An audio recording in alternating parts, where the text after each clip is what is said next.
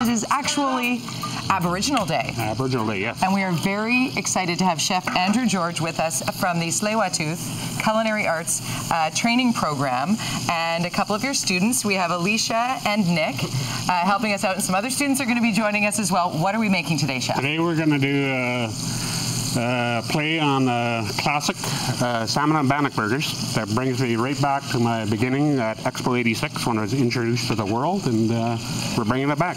I love this. And tell us about your trainees, your chefs in training that we have here today. Okay, these students here are part of a Professional Cook Level 1 28-week program.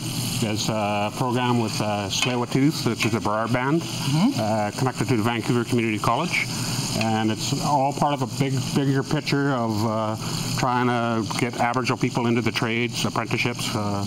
We have a board. We sit with the Industry Training Authority. Really?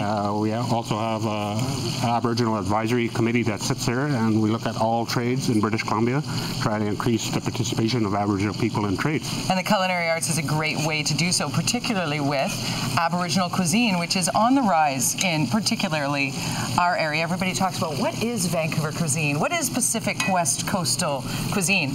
Does it get more so than a beautiful piece of salmon? Yes, and exactly, because the West Coast people are the people of the salmon. We follow the cycle of the salmon.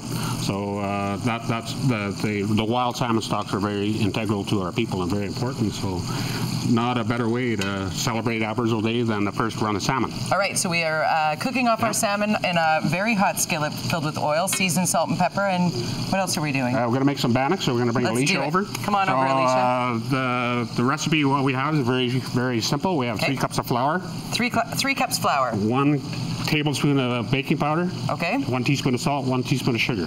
All right. Pretty basic. We'll put the whole recipe on our website, so watch as it goes here. Very simple. So this is a yeast-free? Yeah, this is a unleavened bread. Really? And it makes this beautiful, puffy gorgeousness. Yes. So what we're looking for, a consistency, is in between a dough and a batter, okay? Okay.